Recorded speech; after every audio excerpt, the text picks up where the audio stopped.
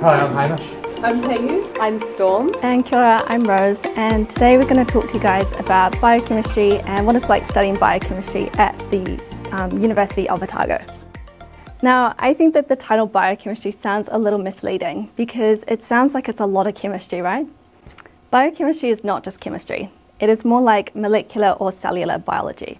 You know, I don't want to bash chemistry too much because I was a proud chemistry student back in the day, but I would say that biochemistry is chemistry but in a more fascinating and interesting context. What I mean by this is instead of memorizing like massive reaction schemes and the structure of teeny tiny chemicals, instead what we're doing is we're looking at cells, we're looking at DNA, RNA, proteins, we're looking at how cells communicate and metabolism, and we're also looking at like what happens when things go wrong and we get diseases like cancer.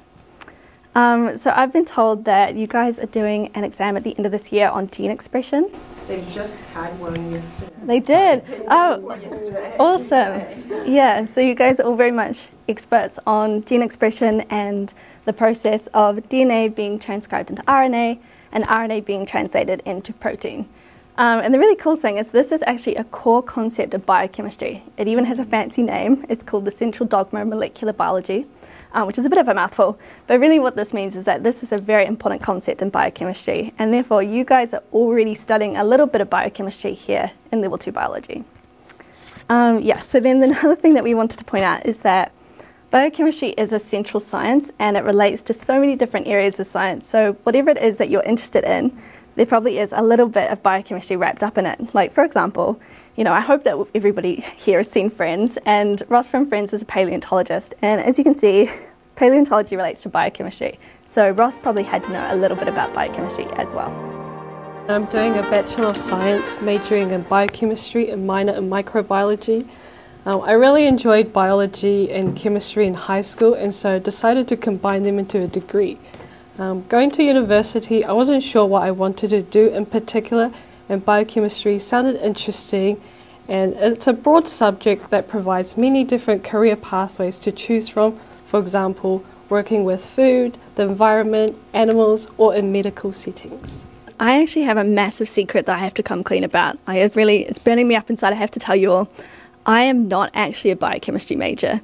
I know, like what a twist, it's such a scandal, but I am actually doing a degree called biomedical science, and I major in infection and immunity, which is like immunology. And throughout my degree, I have really fallen in love with biochemistry, and especially the biochemistry department at the university. It really is the best department, no contest.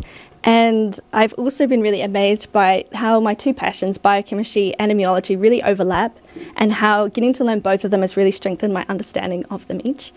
So now next year I'm hoping to, after I complete this degree, to do an honours degree in biochemistry.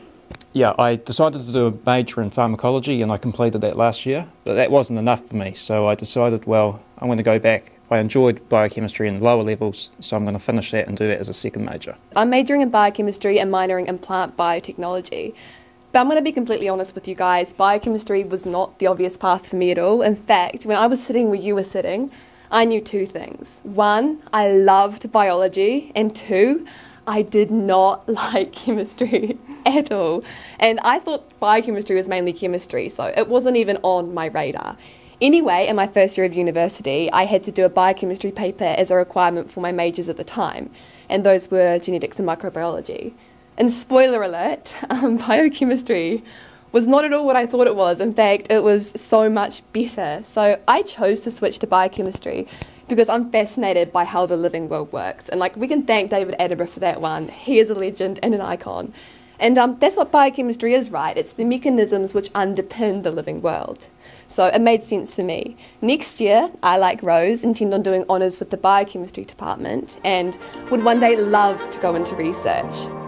So it can be a little confusing with all the different titles. So a bachelor's degree is normally 3 years, and that's undergrad, so that's what we're all doing now.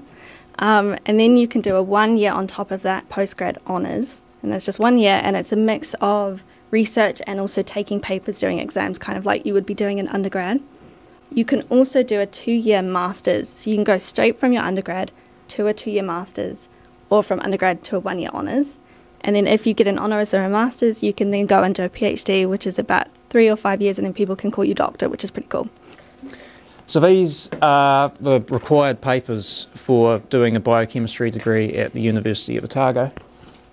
There is, I believe, 11 on there, and to get a degree you need 20 total to make up 360 points.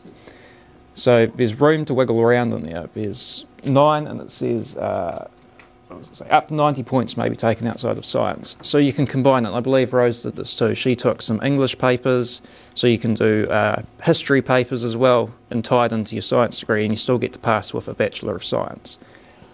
But the other thing that's really important about this is the name doesn't say it all. So I did pharmacology for my degree, for example, but there's no pharmacology at 100 level. I learned that all within the biochemistry paper there. The other thing is now, in third year, even though I am doing a biochemistry papers, flat and through, nothing else, it's still tied in quite heavily to the different departments like the genetics and microbiology. It's really everything. Just because it says one thing, in reality you really get a lot more. Once you get into it, they have so many people that help explain things. Like I met with a lecturer a few days ago, and she helped talk through all my different options and advised me on what would be good for me and things like that. So, you're not going to be left stranded. They really do look after you and make sure you know what you're doing. So the day-to-day of a biochemistry degree. We have lectures where we learn a lot of interesting content in a big lecture theatre, kind of like a movie theatre actually. We also have tutorials in third year where we work in small groups and collaborate. There are lots of cool things to explore in the labs as shown here. First year biochemistry labs focus on the fundamental techniques to help prep you for later years. But things get really exciting in second and third years. In these labs we have isolated proteins from cells. So this year we purified phycoerythrin from red algae, the protein that was passed around just before, and you can see the pink phycoerythrin in the tubes there. And we look at the protein structures as shown before by Hamish, so we do some computer analysis as well. We also work with real human cancer cells, and where we isolated the DNA from these cells, and it was really cool that we actually got to see the DNA floating around in the tubes. You can also experiment on yourselves in the biochemistry labs if you want to.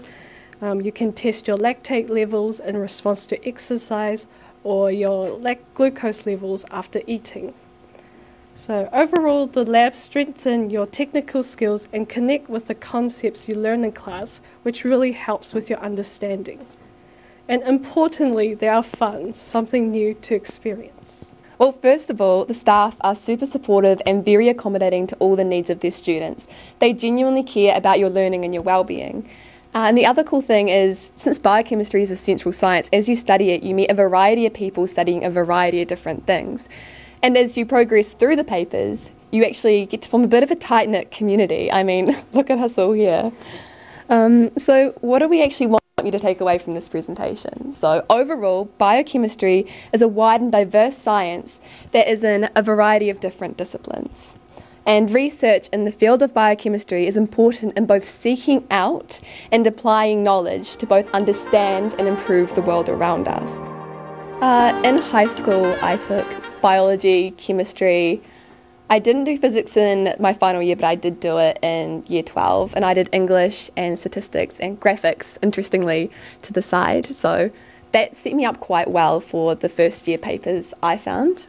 Yeah, in year 13 I took biology, chemistry, English, history, and I'm blanking on what the last one was, maybe media studies. I'm not sure, it was a long time ago.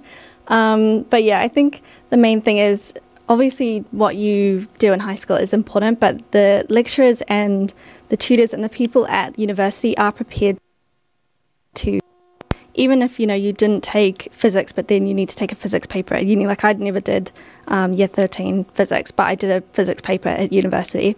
They do really try to get you up to level with everybody else. So even if you haven't taken chemistry at all, maybe you're just taking biology, you can still do biochemistry and you might still enjoy it regardless. So I did biology, chemistry, calculus, English and photography, and like Rose and Storm said, first year they kind of teach the same as the year 13 biology and chemistry, and it does build from it. So even if you didn't take the papers, you'll still get taught well in first year to help. Like Pei said, they catch you up pretty quickly if you haven't done it. Generally the first few lectures are very introductory, and they then start easing you into stuff that you would have covered in high school. And then it does build on from there. So it's not the end of the world if you haven't missed it, but it is quite beneficial to have done it. I went straight into a flat. I took a couple of gap years out of high school, worked in the bakery, a terrible sleep schedule now because of it, but I ate well. But yeah, coming down here, coming down here, it's it's a good change of breath. And if you're not sure about what you want to do, have a gap year. Just think about it. That's the best thing I can recommend. So you can become a lab tech, for example. So you can work within laboratories and help perform experiments there. We get into research, where you can conduct research.